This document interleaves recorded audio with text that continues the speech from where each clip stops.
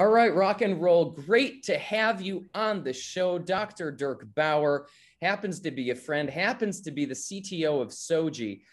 We've got a lot to cover in terms of the future of where the world is headed in terms of blockchain, why you're uniquely qualified to talk about that. But before we do, we'd love to hear a little bit about your earlier life, where you grew up, and how you got into technology in the first place. And from what I've learned about you, you are decades ahead of trends before they happen. So I think it's a very auspicious time that we're meeting right now. But yeah, would love to hear a little bit about how you grew up and how you got into tech. Yeah, I mean, I was born in Germany. That's probably you can hear from my accent. And I studied economic information technology. And I have been living here in Thailand since 2005. I'm married, have two older sons in the age of 14 and 17. And I love to travel, especially with a motorbike. So this riding with a motorcycle helps me to get out of everyday's work, getting new ideas. And it's totally open from my tech life that I have done for the last 30 years. I joined in 1990 a tech company, and we developing client server technology. So we removed this big mainframes. You probably can remember these big computers filling up complete rooms. And yeah, we removed them, and we coming back to the small PCs, desktop size computers, and small servers. Yeah, this was the big buzzwords in 1919, client server technology. And then it starts the internet. I mean, we start internet, we're building websites, we're building e-commerce on the internet. All these things start moving. And as I coming in 2005 to Thailand, I was probably the first digital nomad here. As I worked for a German-American company remotely for them. Yeah, I worked out of Thailand, and we had so many problems. Wi-Fi was extremely unstable. We used most of the time GPRS and Edge. And I mean, I think even 3G was not born at this time. So it was a very, funny time that we had here to creating something like this. And to fast forward a little bit here, in 2016, I took over an international IT team here in Thailand, building smart home applications. And in 2018, I moved probably into the blockchain space. So to finding the way how to use blockchain on an economical base, a little bit away from the things like Bitcoins and altcoin tradings, more to the real use case of the value of blockchain, that blockchain really makes a difference in our future life, same as the internet, let's say 20 years ago. Can you tell us a little bit about that? What compelled you? What was interesting to you? What did you see early in blockchain 2018? And tell us a little bit about the work that you were doing then. How did you know it was going to be something? Yeah, I mean, very early in 2013, I got my first Bitcoin transfer, and I sold the Bitcoins directly. So I'm a little bit worried about this today, because Bitcoin has a different price in these days. But what I see in blockchain is that we have an underlying technology. It is like a database, but it's decentralized and it's immutable. You cannot change the data. It is absolutely secure. You cannot touch it, and it can solve so many problems. I mean, if you own, let's say, a company and you own your own database, you can change the data. Nobody can do something against it. But in a blockchain, it's public. You cannot change. It is there and stay forever. And this gives us so many options to develop new use cases and bringing things out of the old world to the digital world. And especially the NFTs is something that was really missing. I mean, if you're looking a little bit to an NFT, it is a very exceptional version of a token, because it is not like let's say you have a normal Bitcoin.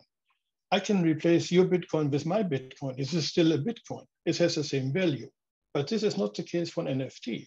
An NFT is unique. It's a non-fungible token. And this allows us to create digitals that can be collected. So we're getting back that we don't had for, let's say, a decade or two, where we can collect things and own things that are rare and really unique. And just, to further elaborate or dig in, why is that so important right now? Why are NFTs so important, and where's it headed? There are two different things why it's so important. The first thing is it gives artists an option to create art, like audio art, and to sell it. And there is ways to monetize for an art that we don't have in the old days before.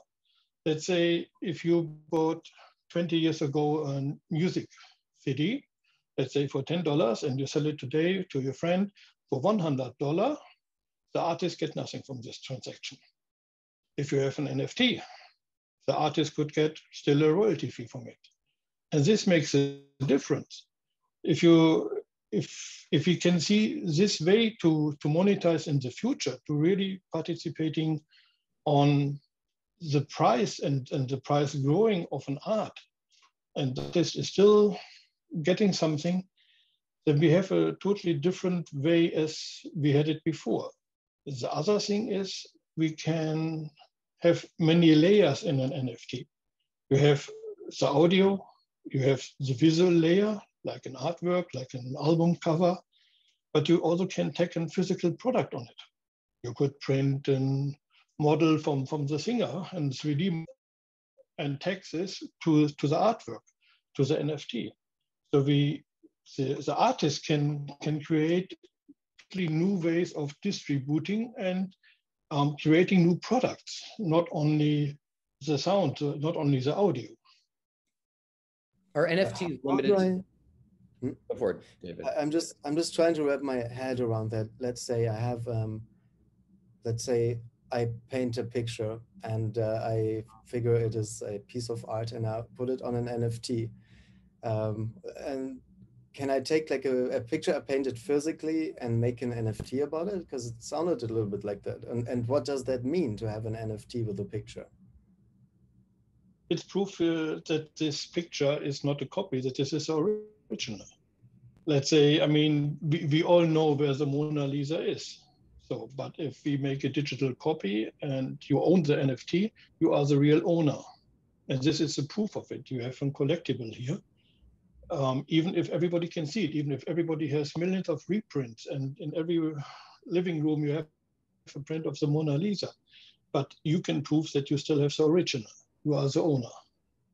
And so for what are the cases that would be interesting to me? I mean, you mentioned, let's say, royalties or probably copyrights claims or things like that. Is that correct? I mean, because let's say Mona Lisa was printed 100,000 times and is in all kinds of living rooms, and the original is in the Louvre, but still people go to the original, right? So why do they do that? I mean, it's like, it's a little bit strange about human psychology, and because this NFT theme seems to be even more removed from, let's say, some kind of physical reality where I can basically have the exact same copy on my own computer if I'm part of the blockchain, correct? I actually have it on my computer. It's just not mine in some, because I don't have, yeah. But look, I mean, from old days ago, we are hunters and collectors. And over the last 20 years, you cannot own something. The society was shifting to a way of a subscription model. Nobody buy in these days any CDs. We're going out and pay for Spotify and listen to the music. We not own it anymore. But an NFT gives us this back. We can own it. We can own it very rare models, very limited editions. And this is something what is not really possible over the last 20 years in the digital world. But with an NFT, we're getting these options now on the digital world. Okay, this I really get. That's yeah, like when I was younger, I collected CDs, right? And then when basically it was very obvious to me that eventually you wouldn't actually own a CD, you would just have the right to listen to certain music, which is kind of like you don't own it. And there is something about having a collection of CDs or vinyls that is very nice, right? So basically, if I understand you correctly, I'll be able to have a collection of, art or songs or whatever it is for me, and I will actually own it. Okay, I think that's great. It's requires a shift in thinking a little bit. Yeah, you own the rights to listen to it. You not own the rights to copy it. You not own the rights to. Yes. You are not the creator of it, but you have the rights to listen to it. And this doesn't depend on if you're paying a subscription model or not. And And how this is makes the a real difference for us. and then on the NFT, let's say I would copy it, right? And I don't have the right as somebody, because you say it's also public, right? Can everybody see it and copy it? And then how can the person know that it was copied? Or like, is there anything like There are that? different blockchain models. One model is a private network, so it would be not really visible to the public. So not everybody could be copy it or listen to it. Another way would be it would be public. Everybody can listen to it. Everybody can make a copy from it like this, but you are still the owner. Others just have a copy. But you have the original artwork. You have the original cover in your hands. This is you have it on your phone, in your digital wallet, and this is where you're collecting your future stuff. And let's say for music, because I know I have noticed, and I'm sure many people have, that in, for instance, Spotify or other streaming services, if you don't have access to also on Apple Music, if you don't have the song, you can still often listen to like a little bit of it, right? Would there be a possibility for a combination where parts is in a public, parts in a private, or anything like that? Yes, sure. This is possible.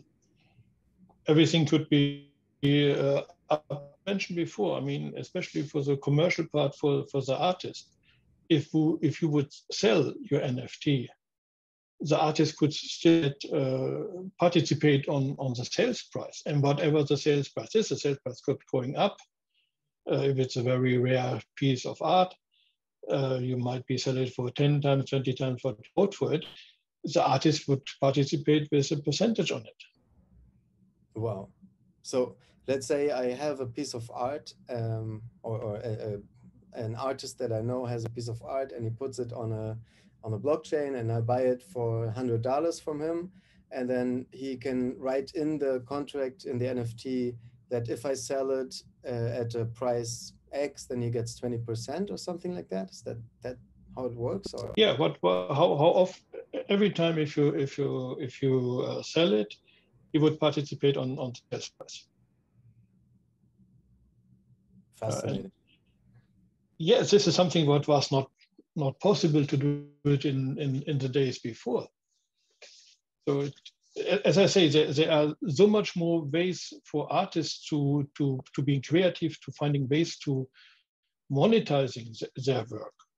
They could be even coming together with designers for creating covers and joining together, say, okay, 3% of the royalties goes to the cover designer, for example. These are things that was not really possible before. So, but this is now, these things are working with the blockchain, and everything is traceable. So it is not somewhere on a company's computer, and we cannot see it, and we just get a report, and we have to believe it. On an NFT on blockchain, it is visible. We can see every transaction. We can see who owned it before, and nobody can manipulate data. In terms of the payments, so back in the day, or maybe still right now, artists, let's say that they had a successful album, they get paid by the producer, they get checks once a month or every 2 weeks or whenever they get these checks, right? And that's based, or maybe it goes into their bank account. We have a certain relationship with the payments and then getting it into the bank account. Does NFT solve the money in the bank account without you needing to manage something? Is there something around that technology as well? Sure. As you sell NFT on the blockchain, you would exchange it against, let's say, stable coins like in US dollar coin. And you can just on-off ramp it on fiat. It means you can transfer it to your bank account or wherever you need the money. Everything is covered on this level. You just have it in your wallet. You create your artwork. It's in your wallet. Then you sell the artwork, the US dollars in your wallet, and then you just decide where you want it. And this goes immediately. So you're not losing time. So I create something, I sell it as an artist, as a creator. Someone buys it as an NFT. I open my phone and I see how many times people have listened to it. I see how much money has gone into my account from it. In other words, it's sort of like a passive. You create something, it's leveraged, but then it's just like all managed digitally. Is that one of the advantages to creators moving forward, where some of the finer details that artists might not even want to deal with are dealt with and managed automatically? Of course, I'm pretty sure, because it's remove all the problems from the artist to creating contracts, to reading contracts, to joining societies, to getting royalties. All these things are removed because you just create it on an NFT and you sell it, you get your royalties, and you can bundle it, you can make special versions, you can selling concert tickets, you can even after the concert say, okay, the recording of the concert goes to every concert ticket holder. So in your concert ticket NFT, you have also the recordings from the concert. There are so many options that we not had in the old days that's coming here and are possible now. Would you call it like the golden age of creators, the golden age of artists, because of this technology, because of the infrastructure, that it's a way of really empowering artists and creators like never has been possible before in history? Yes, that's of course the case. I mean, we saw this already with YouTube many years ago, as the creators coming in a position to making money, to getting a share from Google for the YouTube adverts and all these things. And we see that many people are making a living out of especially on video. And I think the NFT will be the part who enables audio to do it. From a technology point of view, the NFTs works better with audio as with videos, because the space in an NFT is limited.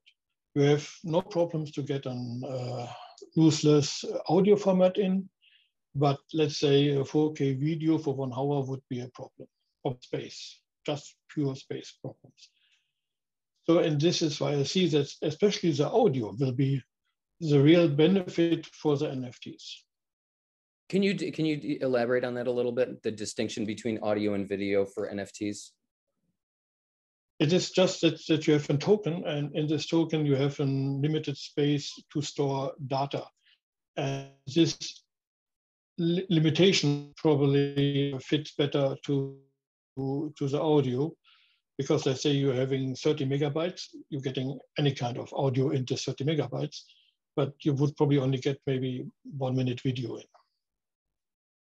And this is kind of a different why I think, especially for audio, is the NFT the perfect vehicle for the future for creators to getting and creating something like this. And it's also so we getting in a more close contact to the artist. If you're owning the NFT, you have a relation to the artist. You can show him, look, I have the NFT. If you met him on the street, or you have so many new things that you can do in getting in touch and building the audience, and the creators, the artists can reaching to the audience directly. There are so many more ways to do things that was not really the way in this, let's say, old world, how you can address your real fans. it's complicated. But now you can address, you know who has NFTs, you can address them. Brilliant. So, David. I just find fascinating that it seems to be the case that we more and more focus on knowledge work and creative work as humans, right? So first machines replace the heavy handiwork, and now more and more other types of repetitive works.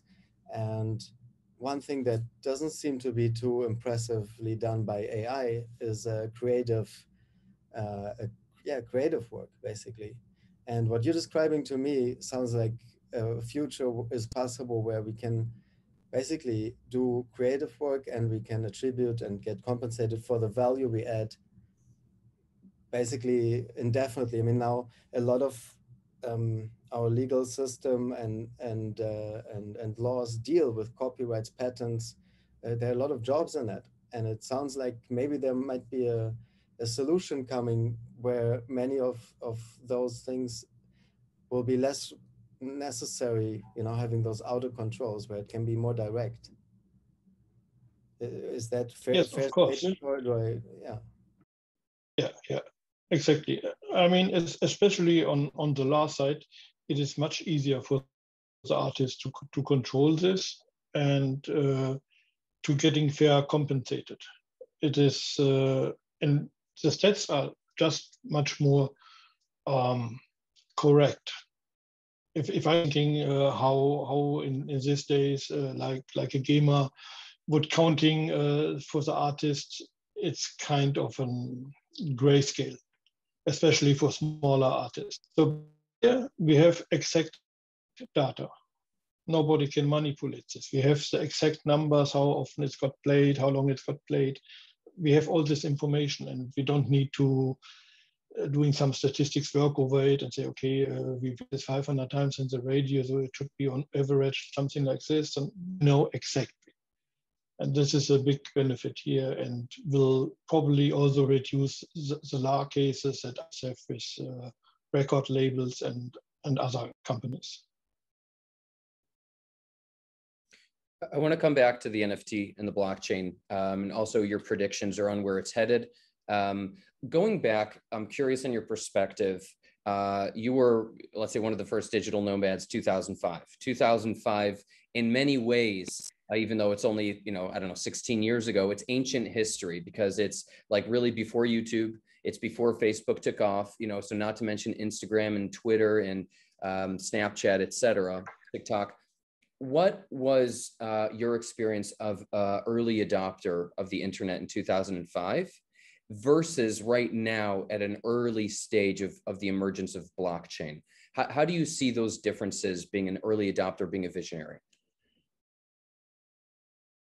The differences is probably in the way that everything goes much faster. But I really saw over the last years, over all these inventions that's coming, it's going so much faster. If it took us in 2005, probably 2 years, 3 years, I think in 2007, we got the first iPhone, the first tool that was really helpful for the digital nomads. It took 2 years until it comes up. In these days, this technology growing so fast, everything is available in a good speed, in a good quality. The changes on the society coming much, much faster in much shorter time.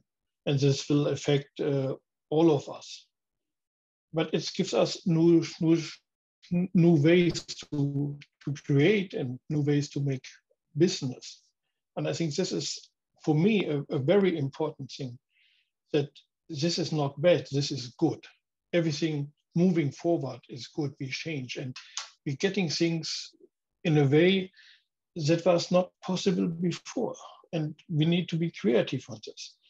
Just coming back to one example, as I say, if you are an artist and you know who is the holders of your NFTs, of course, you don't have a phone number, you don't have an address, you don't have an email, you can send them something over. But what you can do is, let's say you make music, just grab 20 seconds or 30 seconds and creates this in a new token of your new song. You put this in a token and airdrop this to everybody who has already an NFT from you.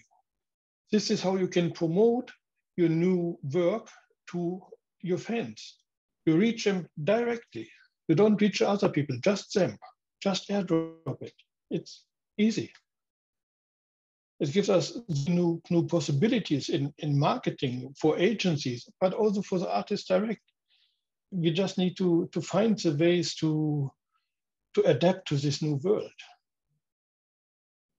How do NFTs empower marketing agencies? Direct contact to the fans, to the audience. You can directly access them. You don't need to make all this target thinking and say, okay, this is my target group and this and age groups and you know how it all works. And here you know your audience. You just can address them on a fingertip. Meaning the people who engage with an NFT, that data is right there available so that a marketing agency can just engage with that audience directly. You don't need to know the current way of like, you want to unpack a little bit about, let's say, how you see the difference between old school targeting, whether that's Google ads or Facebook ads and all the data that Facebook provides, Google provides, versus the marketing agency of, let's say, the 2020s, 2030s, leveraging the NFTs? I think one of the ways is the blockchain will never forget. So the blockchain store your wallet address and the blockchain knows that you owned somewhere on the fly this NFT. So probably you was interested in this artist. And if I'm as a marketing agency, I want to get in touch with everybody who likes this artist or every time own something from this artist. I can just get all the wallet addresses and I can airdrop, as I say, a new token with, let's say, 20-second teaser of the artwork and give you an option to buy the artwork. I can directly address the real customers. I don't need to target and thinking age groups and countries. And so this goes exactly down to the point. And how do you see, well, here, David and I were building Soji, working on Soji. We met a lot of incredibly brilliant, talented CTOs. There's a few things that stood out far and above from your end when speaking with you. What attracted you to the potential? What attracted you to the potential of Soji? What was attractive to you in terms of the vision of where Soji is headed and how that fits into the world of blockchain and NFT?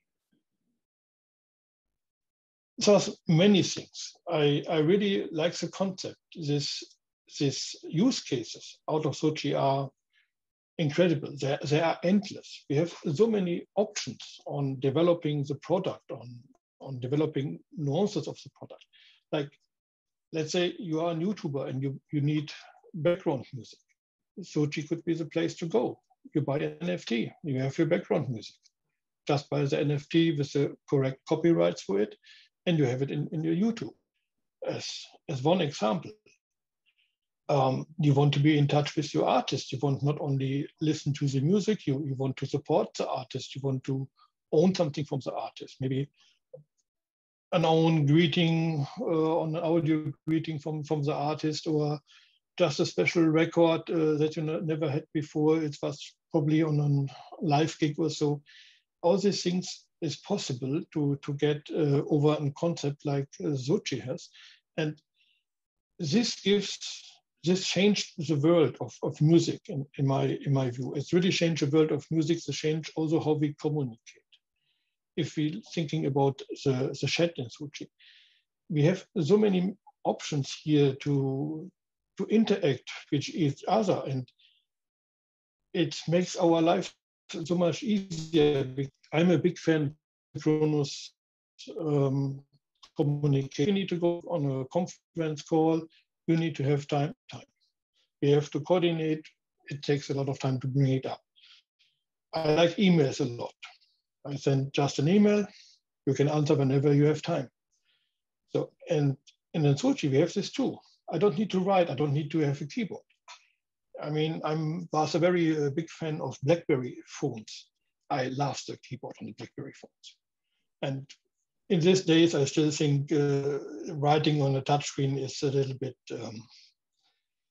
not so pleasant as on the BlackBerry on the old days. And now I can record. I can send you a message, you can answer. We have the asynchronous communication, and we have a fun way out of it. We have all these optional functions to creating things. And then I see the way how we can record in future. I mean, I see the complete possibilities of USB-C. USB-C will change the world. It is on the way to change the world.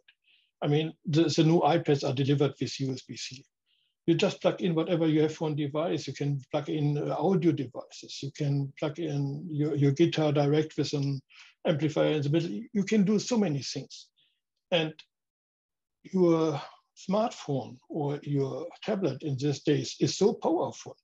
If I think what was my computer in 2005, your smartphone can do so much more in these days. We can really make, and with the standards like USB-C, we have the options to do this. And this is like we open a complete new world. And this is what I see in Soji. We really open a complete new world with bringing the and the artists together, also the communication. Very exciting. I feel like we got to meet you and get you involved, and even speaking about the NFTs. I think David and I were, we had a vision for NFTs, understanding it, but your level of expertise and history of using it is a needle mover in terms of where Soji's headed, and we're talking weeks and months away. Curious also about your previous work experience. You want to tell us a little bit about the work that you did with the company Pipeline, and what you learned as an entrepreneur, as a CTO with that company? Sure. We started the company in 2019 out of an existing problem on the trading side of cryptocurrencies. I mean, if you're a little bit familiar to trading in a banking world, you have a trading account, and probably you can trade wherever you want to trade on this world. You don't need to care if the money is in Chicago, if the money is in Germany, and you want to trade in Chicago, you are good to trade. If you have a trading account, it works. This is not the case with blockchain. If you want to trade Bitcoin, you need to move the Bitcoins to the place where you want to trade. And a transfer could take 30 minutes, maybe 1 hour, maybe 10 minutes, but you might losing some opportunities. And at the same time, you're transferring your Bitcoins to a crypto exchange. And in this time, your funds are on risk. If the exchange get hacked, and something like this comes kind of often, you might losing your Bitcoins. In the last years, we had many hacks, but the exchanges always compensate the owners, so there is not really a loss from a consumer side, but we will never know what is in future. So we're bringing Bitcoins on an exchange, and we're bringing them on risk. And to mitigate these problems, we developed a blockchain protocol that allows you to trade without sending the funds. What we are doing is probably we creating a kind of a proof of, and post this proof reserve over to an exchange so that you can trade in this amount. And at the same time, we blocking the funds that you cannot moving the funds to somewhere else. And by end of the day, if you are finished trading, you make an. So this was a functionality what we built on blockchain, similar as it's normally exists in the banking world with traditional fiat on the accounts. And this was a kind of a very complicated development. You have to dive very deep into the blockchain protocols to finding the angles, how you can do this. It's a security problem. We're working a lot with SECs, with all the regulations and compliance. And it's a more like a legal framework as an IT framework by end of the day. But it gave me a lot of knowledge around NFTs, because, or let's say about the complete crypto law and how this is regulated in different countries and how you can trade this. And this is something that we can participate on the NFT, because we understand how we can create NFTs and where is the rights for it, and where are the problems where we need regulation from an SEC or yeah, something like this. So basically, there are two parts to this question. There's on one hand side, a lot of people care about privacy and data and users owning their data. So number one, can a user own their data more using this technology in some way? And number two, there is a lot of people don't like ads and find them intrusive. And there is an advertiser who pays for the ads, and then the person who watches it gets some kind of service for free in return. Can I have the user who watches the ad paid, or not see the message, just see the headline and get paid directly, or something like that? Because maybe, as an example, if I'm in the market for a car, I assume that somebody would be willing to maybe spend $50 if he knows my preferences on showing me a Tesla ad. I don't know. So it's around privacy. So I'm not quite clear with the question, but something like that. Do you have a vision about that for the future? Okay, overall, the blockchain is pseudo-anonymous, means you don't be exposed by your name or with an ID or something like this. You're having a wallet and you can change your wallet anytime. You can move the NFTs, the collectibles, the Bitcoins, the US dollars. You just can move them from one wallet in another wallet, and nobody really knows this wallet belongs to what for a person. So in this case, you are kind of safe with privacy data. Nobody really knows who you are. That's a positive thing. The negative thing is, of course, I can, as I mentioned before on the NFT, I can identify the people who own the specific NFT, and I can do something like an airdrop to every wallet who owns this NFT before. So I would be able to address a specific group of people with an NFT. If they accept this airdrop, then of course you could even add an advertising message into this as an audio, for example, into this NFT that you get per airdrop, and then you probably get spammed. The good thing is you can block this. You can whitelist addresses where you want to get something from. So in case of an NFT, I would suggest to say you whitelist the creator, the artist, but you're not whitelisting everybody else. So it means if somebody else is sending you an airdrop, you just decline it. But if it comes from the artist, you would accept it. So you are in full control of this, and you not really get annoyed with spams, because it even not reach you. It's not like you have a spam folder somewhere, it just not reach you. This is a little bit nicer as a spam folder on the emails. Do you believe that many items in the future will be owned, or the proof of ownership will be in an NFT? For instance, my phone, my guitar, my car, my house, I don't know. It probably depends the value of the items. I'm not so sure about some of the items. like a guitar. Yeah, maybe if it's a rare one, if it's a special one. For a car, I can see use cases. So if you own this car, can send the token to, or let's say, a token has a public part and a private part. You are the owner of the token. This is your private part. But the public part, you probably can send to an insurance company and say, okay, here, I want a quotation. There is no discussion how old your car, whatever your car, everything is in the token. This is your car.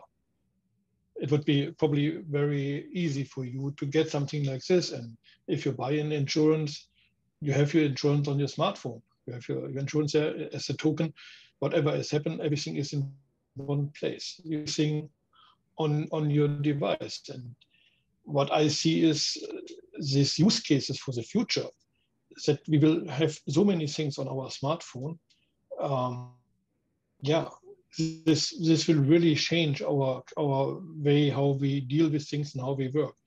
And we can go into the next point. Let's say if you're getting one of the newer cars in future with an electronic key, you just can move the key to your friend. You just send it to your wallet, and then he can drive your car if you're even not there. Maybe you're in America and he drives a car in Israel in this time. It would work. You just move the key over and you can limit the key. Let's say you have access only for 12 hours. After this, you cannot open the car anymore. There are so many options that are coming on this level. So I can see for many items, yes, we will have them on the smartphone. Fascinating. Yeah, I have not heard that example of the key of using a car. That's really cool. Like the ramifications, we haven't even started. It does. Yeah, I think there are many things coming. I have a smart lock where I can basically enable another phone number to open the door, which currently is not installed. And also, I'm not so sure how safe that is. But yeah, it's fascinating what will come, and it makes total sense. But would you also be able to? You would probably also be able to transfer ownership of the car then, if you want. Of course, yes, you can transfer ownership. You could easily lend money with it, transfer it to the bank or something like this. Everything is much easier, and there is no big needs of another proof because you have access to it. You have access to the wallet. Wow.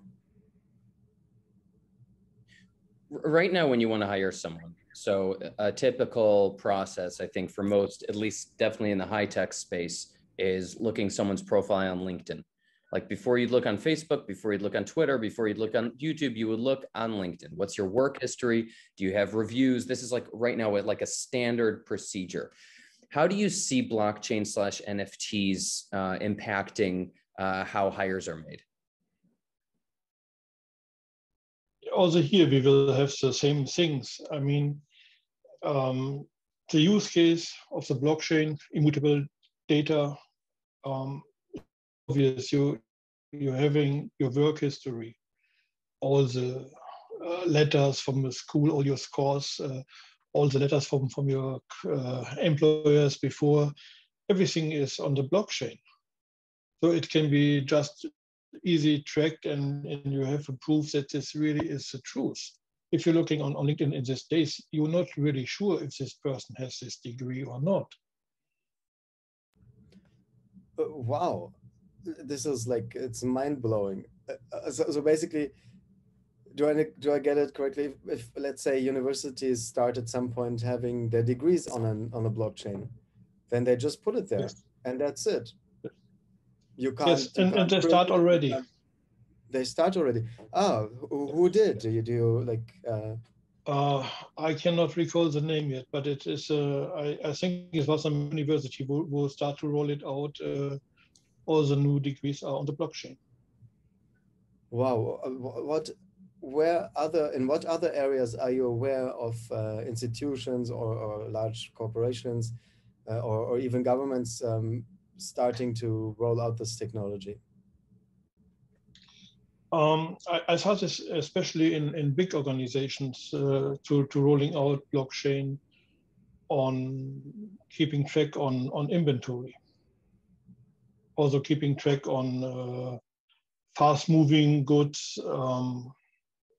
all this kind of delivery services, supply chain, and especially another area is organic farming, organic fishing. There we have some nice examples. I think they're coming from IBM. You have the fisher in Indonesia. He pull up the fish, and if you're in America in the restaurant, you just scan the QR code and you can see, okay, this fish got catched, let's say 3 days before. It got transported like this. This is the complete chain of the transportation. You can trace everything. I mean, this is one of the main use cases of the blockchain, is the traceability of whatever.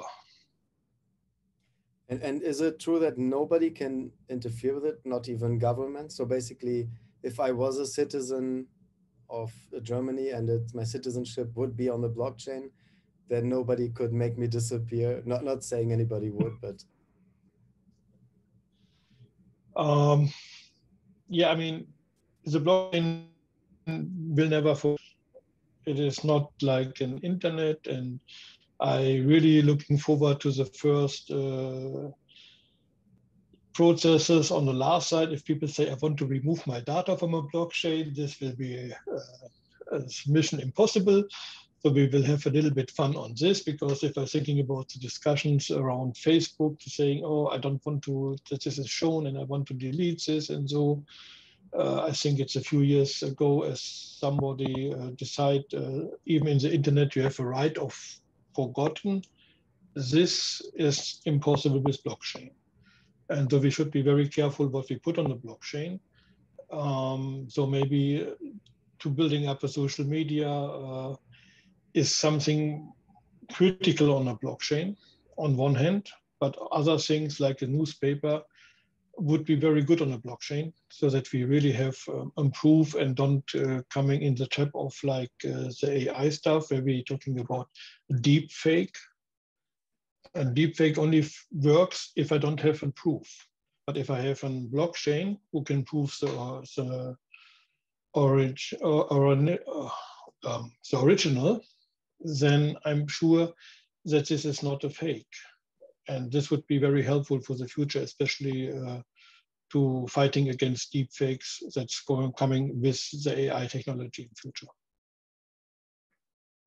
That was one of the things that Dave and I were speaking about with Noi, in terms of your own rights to your own digital persona, meaning your voice, your video. So let's say, for example, you down the line, Soji can do a deep fake of your voice. So like I send a message to David on Soji, but it sounds like Dirk, even though it's my message. So where does my voice actually get owned? How do you see that with the deep fake technology?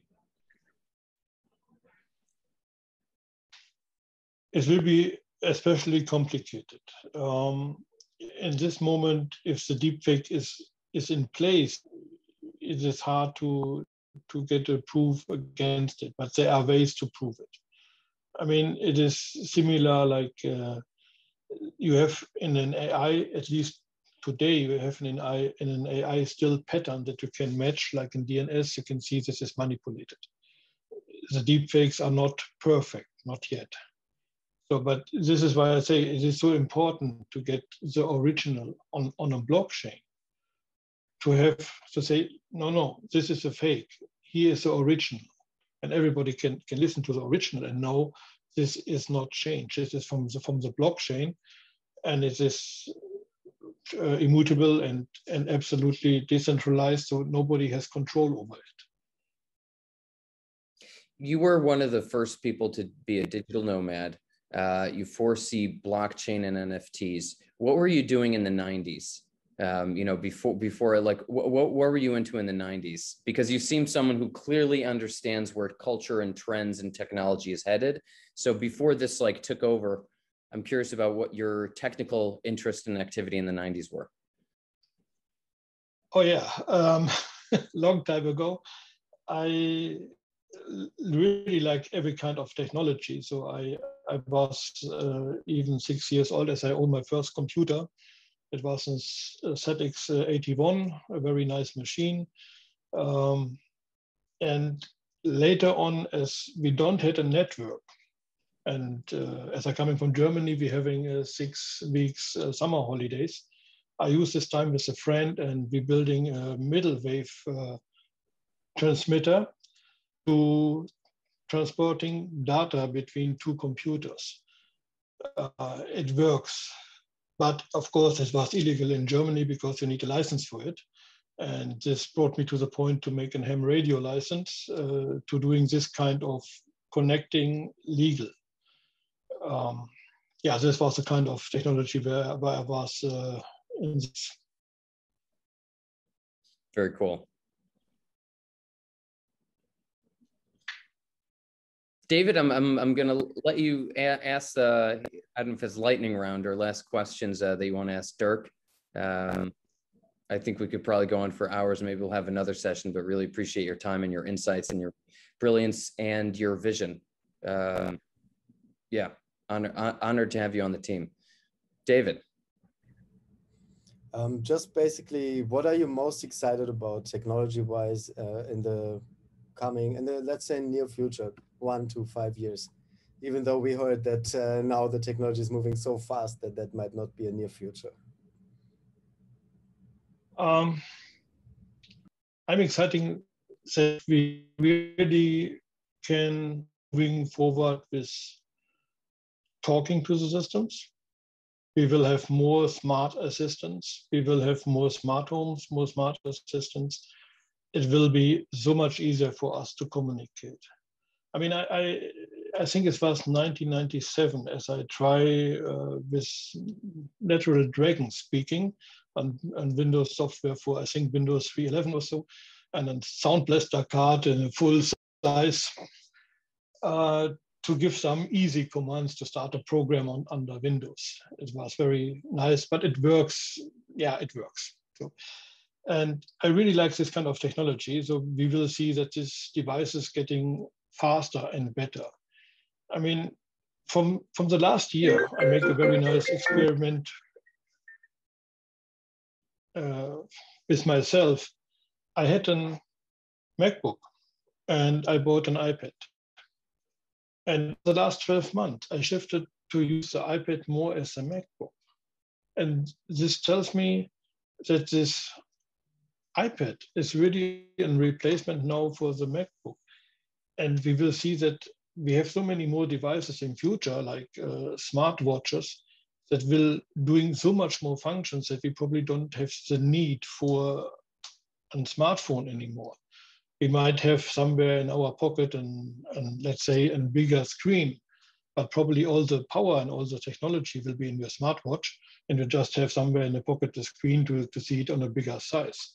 These are things that I believe this will be coming in the near future, and wearing the things like smartwatches, smart rings, and this is the way how even blockchain can help us to owning things, to getting things, taking things with us without having a lot of physical goods. And this is also from an economical footprint.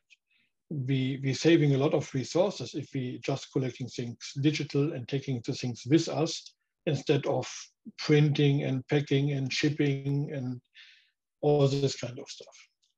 So I think here we have a very nice future in front of us where we really see nice things that we can have.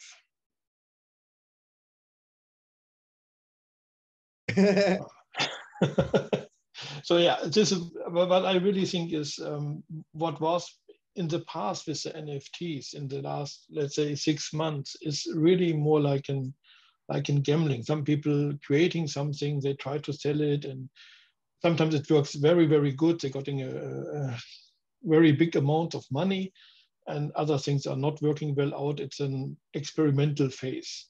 But the real use case for Soji, or the real use case for NFT is Soji. This is what's coming now. We would giving NFTs and very a volume. It's not only that you have 5 NFTs, 10 NFTs, or some artists make an NFT.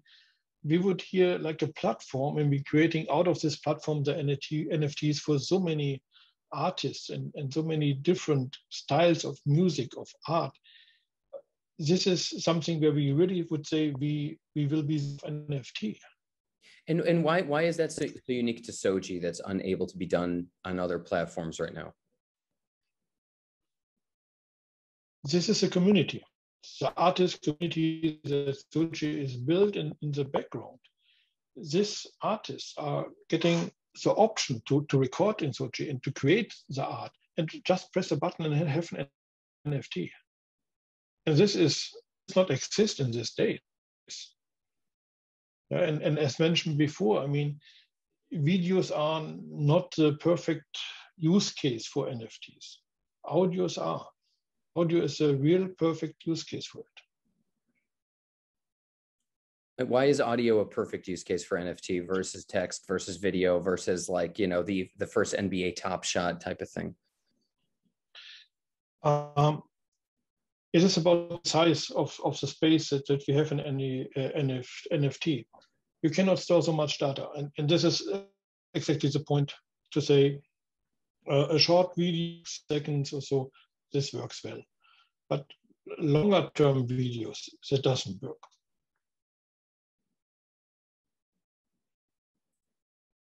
So I think the big problem, what we see in the crypto market at the moment is the Bitcoin goes probably to a bear market now. So the Bitcoin prices drops, people getting a little bit disinterested on the blockchain, on the Bitcoins. And the NFT is totally different.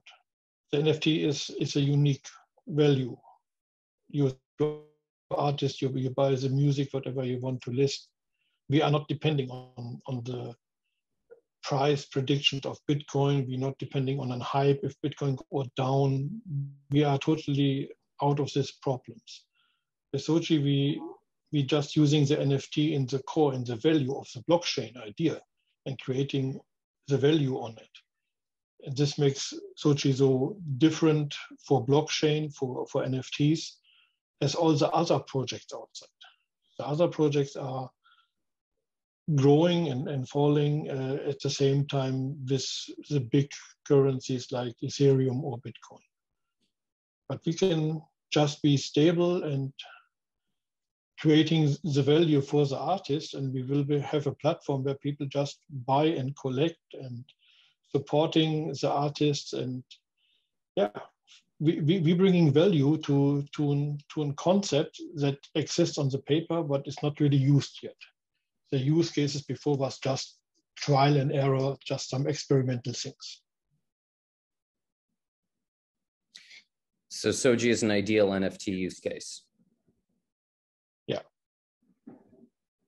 It's very exciting. Would an imaging, like a stock image service, also be a near ideal use case? Is it being ideal the fact that you can license it and put it, and it's small enough to fit on the blockchain?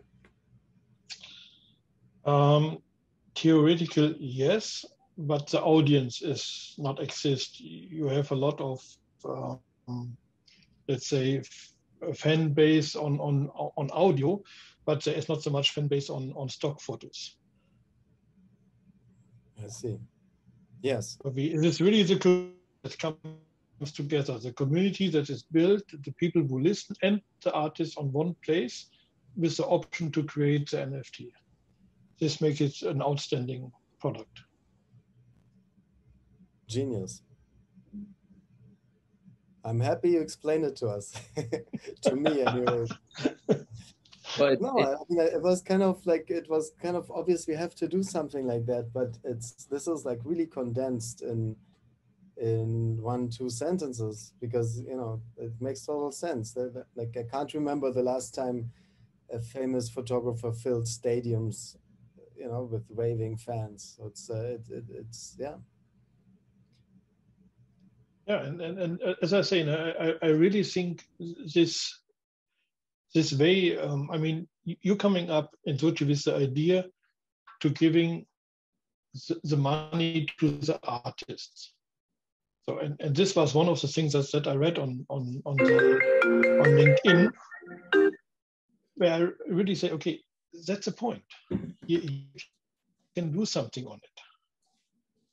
No.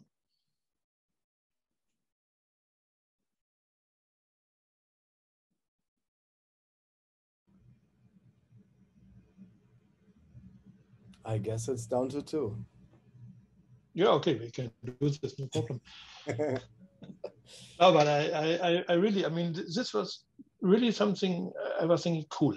So it means you're collecting money and you want to share it back to the people. The blockchain is the perfect tool to count this, to make this traceable, to make this trustworthy for everyone. Nobody has any bad feeling. There is no smelling it. It's so much cleaner with the blockchain. And then the option is really to say, okay, we're creating art. Yes. And with this art, I mean, probably not every audio will be art. So some of the audios just stay in Soji, will be never be an NFT. Yes. I particularly like that it looks like everything is organically growing in a sense, though there was like first people recorded songs and then first they just played them live, then they recorded songs, then they distributed them, and then the people started copying them, so there were laws introduced to prevent that, and then there were agencies created to track it and enforce it, and so all of this stuff basically, if you really think of it, you know, artist, consumer, it doesn't make any sense. It's like in today's world, you wouldn't create it like that. So that's what I really like about it. The first principles of Soji are really sound. Yeah, and then all the other format that I really can think. You know, like you make something and say, okay, I produce only 999 NFTs from it. So you get a rare one. Yeah. You're creating really collectibles. You can add specific things to it. I can give you a backstage pass, and as an artist, and I'm recording a special welcome message to you. This little part of audio will be part of your NFT, and make it very special and has a value. And this is what I say. So this kind of tokens are not interchangeable because every token is unique. So how do that's the difference to Bitcoins. How do the issuers of I mean, Bitcoin is just mined by everybody, right? So, but if we basically have the white paper, and then who creates the blockchain and who mines the tokens, and how does it work? This depends a little bit on the decision that we're doing for the platform. We probably will not create our own blockchain network, so we will use an existing network. There are many different Stellar, Ripple. There are a lot of big ones, and you have there a community who are creating the tokens, who are mining the tokens. And we're just going out there and say, okay, we need, let's say we need 999 NFTs. They mint this for this artist, and they're getting also some of the royalties. So some of the money goes to this platform in form of the fees. If we transfer an NFT from one wallet to another, you have to pay a fee, and this fee goes to the people who mint the tokens and so. But the beauty is, I mean, okay, and what are those fees? How high are those fees in terms of percent? Are those percentages, or are they fixed fees? Or these are percentages, but they are probably very low. And it also depends, again, a little bit how we set it up. How for a private network with probably kind of an mainstay concept so that we not need to verify every transaction. So we could, let's say, bundle 10 transactions and verify 10, just one time, so only one-time fee for 10 transactions. It depends a little bit also on how much traffic we have and what for a network we really go with. And I'm looking into this once the white papers are done. I will search for the right one that really fits to our needs and that is also, let's say, stable enough to be existing in 3 years, in 5 years.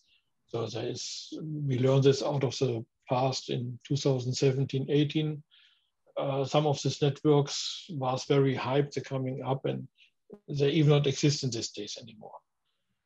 So we need to be careful to decide for technology that really works for long term. And is there something built in where we as the provider of the service basically connecting and doing it for them? Because the idea is that they don't, for the end user, it's very simple, right? I envision like a future where they just open the app and they have like a screen with even their reporting and we read it out of the blockchain and show it to them. Yeah. So is there a way that for the service, I mean, we could charge the user or we could participate in the NFTs or both, right? How will that be? How would you see that in terms of being fair, transparent, and also, of course, paying for the cost of it and helping Soji grow? Okay, I mean, the network fees need to be paid to the network provider. And the network provider will share the money with the miners and every other instance on the network. So we don't have any influence on this. And fees only coming on a transaction level. So if we transfer something or if we create something. So if you create the NFT the first time, there will be the first time fee. So it's a minting fee, and then you have the transaction fees later on. Yeah, as I say, about the high of these fees, we don't have really influence on it. But we should only do this for real NFTs. So means maybe we should limit this to pro users also who can mint NFTs. I mean, it doesn't make sense that every voice recording that I make will be automatic in NFT. So it should be stay on Soji, but it should not stay on an NFT. So this should be everybody able to do it. And it's easy, yeah. But we should really see that we only use this for artwork and not for daily things. I have a crazy idea, but first I want to know, Ari, is everything all right? Yeah, I for context, I've been I put my phone on in the deck and every investor meeting. So I got 3 phone calls. I was like, well, maybe it's an investor who's calling me. But anyways, nothing important. It was not an investor. It was also not an emergency, so that's good. I was a bit worried because so here's the crazy idea. No, it's too crazy, but it seems like the world moves to complete transparency, right? So we can basically talk about how the networks we use preserve our privacy, or we can say everything I say from now on is public. So my point being, it could be default public. I mean, who's gonna listen to that anyways? Like, I'd be willing to have all my conversations public. Like, I don't even remember the last time I said something that couldn't be public. I mean, there's maybe something where I made a bad joke, you know, to actually yesterday on a phone call, I made like a bad joke, a little bit sexist joke to a friend musician. But if it would be out there, it would be out there, you know. But I think it's too radical. Like, people are really concerned with their privacy. But I kind of like the idea in some sense. I mean, it's in Soji, you just can have it on the fingertip. If you want, make an NFT from it. Then it's public forever. You cannot delete it. Have you read Principles by Ray Dalio? And No. have you, Ari? Principles? Overview. So basically, Ray Dalio invented institutional investing in the US, right? It's like one of the biggest funds. So he has, I think it's called Bridgewater. So in his organization, every conversation is recorded and archived and public inside the organization to anyone. There's complete transparency in the organization. You can, every piece of information you want to look up, if I want to see what Dirk Bauer spoke with, Adi on the phone, I can actually listen to it. So, and he says nobody goes and listens to it, but it just creates this atmosphere. It's just, this is kind of like stuck in my head. But I think it's not very helpful probably now. I just find it an interesting thought. Do you want to wrap up or have more questions, or because we are already timing out again? I think we're good for now. There's a lot there. Dirk, really appreciate it. Really appreciate you, and really excited that you're part of Soji. I mean, now it's a whole different ballgame, and yeah, we're like inches away from taking this to the moon. It's pretty exciting. All right, until next. I like it. All right, thanks for coming on the show. Future talk. Yeah.